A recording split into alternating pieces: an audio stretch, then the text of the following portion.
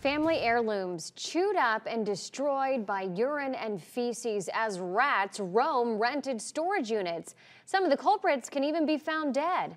Thank you for joining us on the Night Beat at 10. I'm Amanda Hall. And I'm Russ McCaskey. The horror is being echoed by people who trusted iStorage in North Fort Myers to keep their belongings safe. The Night Beat's Taylor Works joins us now live from outside that facility. Taylor, are the people who are dealing with this being offered any compensation?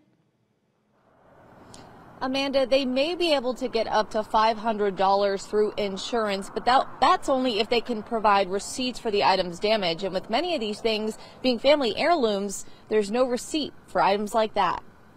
When Michael Drongowski opened his unit at iStorage in North Fort Myers a month and a half ago, he was horrified at what he found. I saw the dead rat hanging over my fan and I thought, what the heck? The next thing you know, opening boxes, they were running out of it. I said, no, I can't deal with this. He told his friend Gary Gwen, who also rents a unit there. Gwen found his in no better shape. There were tons of rat feces, urine over everything. You cannot touch it. It's a biohazard.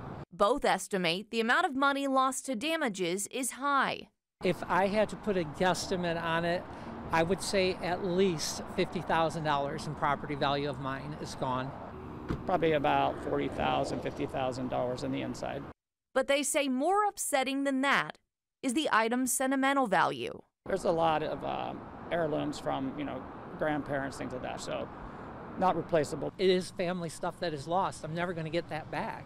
Priceless, priceless. They told me management hasn't done anything to fix the problem or told other renters about it, and they're afraid people could be walking into their units unaware of the health risks. Please make sure that your tenants are aware of it, more so not just for the money, but so that nobody gets sick from it. It's a sad situation because this may be all people have in life right now, and it's all destroyed. My photographer and I attempted to visit the property ourselves this afternoon, but were asked to leave. I did speak with two people from iStorage management on the phone, and I asked them for a statement. So far, they have not gotten back to me.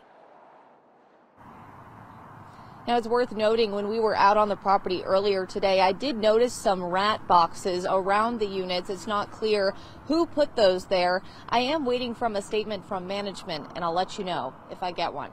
On the Night Beat, Taylor Wirtz, Wink News.